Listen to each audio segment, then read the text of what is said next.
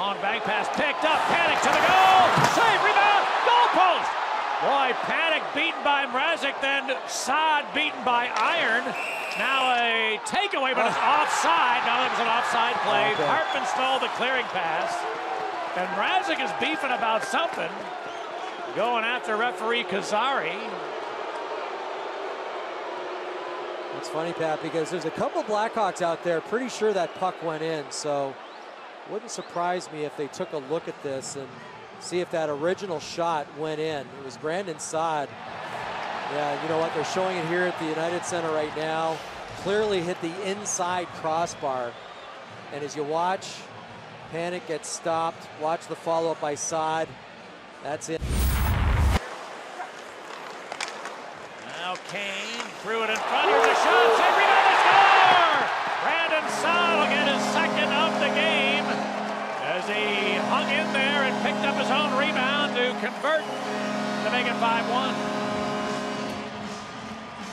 Let's take a look at our Honda goal replay. Great deals are waiting for you now at your local Honda dealer.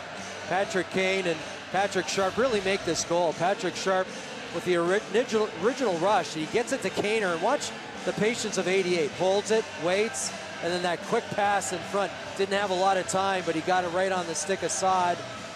There's the look from down at ice level. The first shot gets stopped, but Saad stayed with it. The Hawks get out. Here's Panic looking for Osterley. Centered it.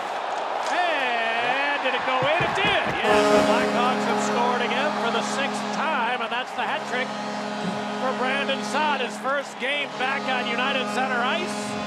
He's got trees. And Pat, that's what he does so well, and that's what the Blackhawks were hoping to get back. A guy who goes to the net hard charging style. He's not going to be denied. Well, let's take a look at our Honda goal replay.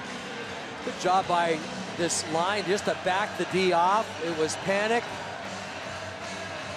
Gets it over to, it might have been Osterley jumping up on the play. Not too sure who it was who gave it to Brandon Saad, but Saad stayed with it.